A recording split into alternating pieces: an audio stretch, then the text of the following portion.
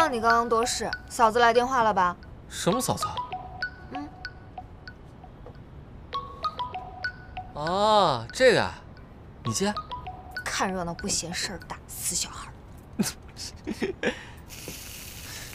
给我也来点。哥，刚才电话响半天了。谁啊？好像是你女朋友。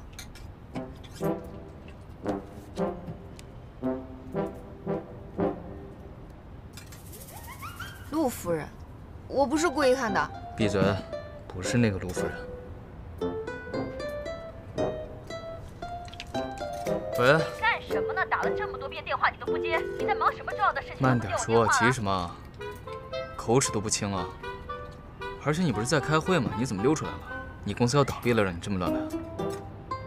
语气亲密，这种像埋怨又不是埋怨，是纵容的语气，视女朋友无物。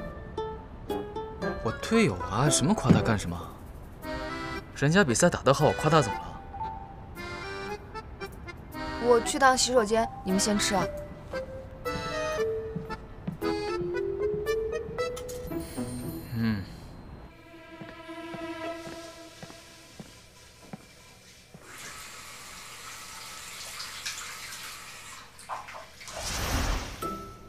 成哥，干什么？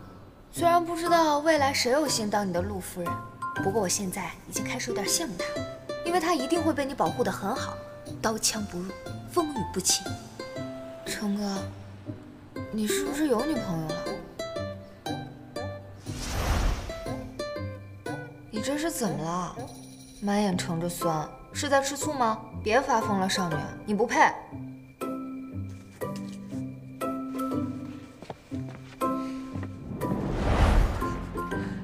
好了，肯定好看。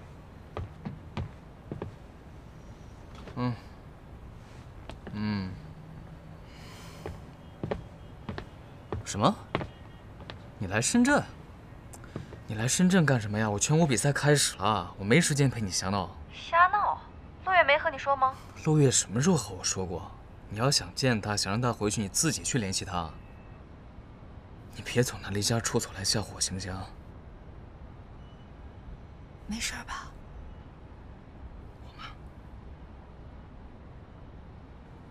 好了，我知道了。我来烤吧，你们想吃什么？你会烤吗？当然了。哦，行，走，让他烤，交给你了。好喝。捡了钱了，这么开心？走走走走走。要不要？好啊，吃点吧。啊，来，哎，谢谢。你咋不吃了？我吃多了会胖。好好吃啊！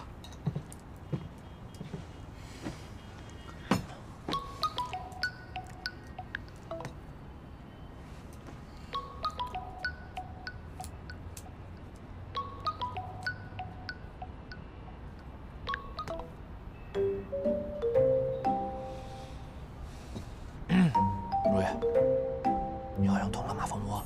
要是因为这个影响成了比赛状态，我扣你工资啊！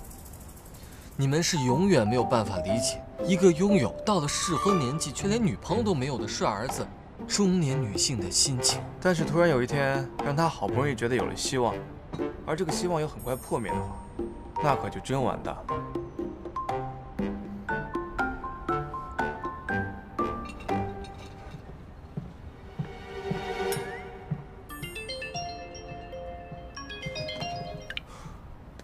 喂，哥，找你的。相亲？相什么亲？你不觉得你说这话有点疯吗？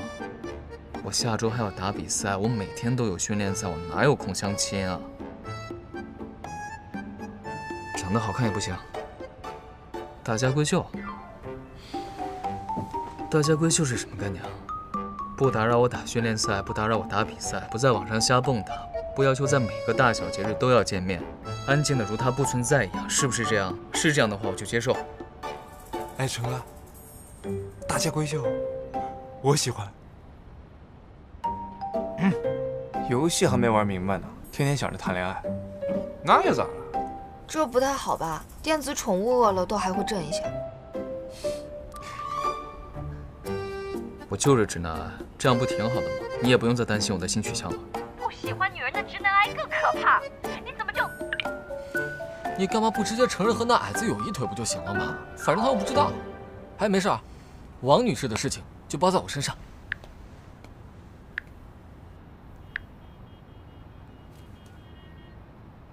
喂，妈，是我。妈，你不要瞎搞啊！像我哥这样的高档货色，随便挥挥手就有一堆女的夹道相迎，是不需要你替他相亲的。今年对于我们战队来说非常重要，我们今年很忙的，而且我们能不能拿冠军就要看今年了。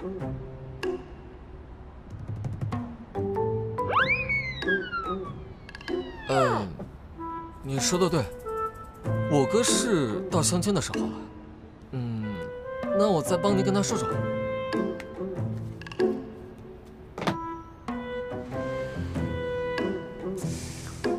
我妈说我再多说一句，相亲的人就从你一个变成我们兄弟俩。我才23岁，就不为了我们伟大的兄弟情谊葬身我的青春了。相亲愉快。听说对方是个漂亮的女人，和你同岁，名字叫苏洛，刚从英国留学回来，而且家里面和我们还有商业合作关系。相信你们一定是非常天造地设的一对。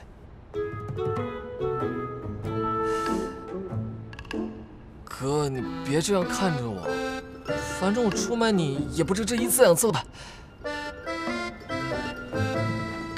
哎，哥，你别生气啊！喂，妈。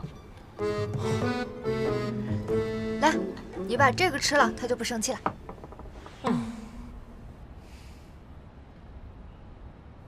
所以说，你哥真的要去相亲啊？相亲就是走过场吧，王女士决定的事情，一般什么神仙都说不动的。不过，如果对方真的是一个又懂事又漂亮的大家闺秀的话，谈谈恋爱总比她成天像一个机器人一样好吧？说不定人还能变得和善些。让你去相亲的时候，电话挂得比谁都快。我不一样，我有决战平安京，追月神就是我的女朋友。还女朋友呢？追月神的连招都放不好，渣男。有时间斗嘴啊，还不如多做几页笔记呢。接下来的比赛可不轻松，蓝战队是老牌的传统豪门，虽然这些年成绩不好，但也没有落入到打保级赛的程度，一直在联赛中的中上游徘徊。Fnatic 更加棘手一些，理论上来说，他是本小组内唯一一个能跟我们叫板的队伍，实力可不容小觑啊！你们应该很清楚吧？我记得上次训练赛，老猫就被对方抓得苦不堪言，最后是靠着中路童谣才稳住阵脚。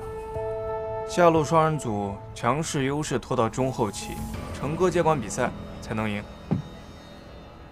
所以说，还是要先好好做好功课。听见没？好好做功课。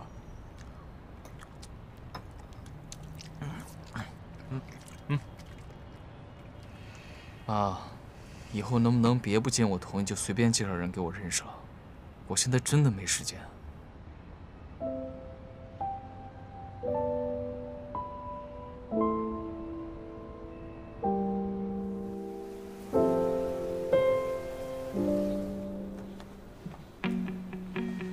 Fnatic 战队的情况我就不用多做介绍了吧，大家已经跟他。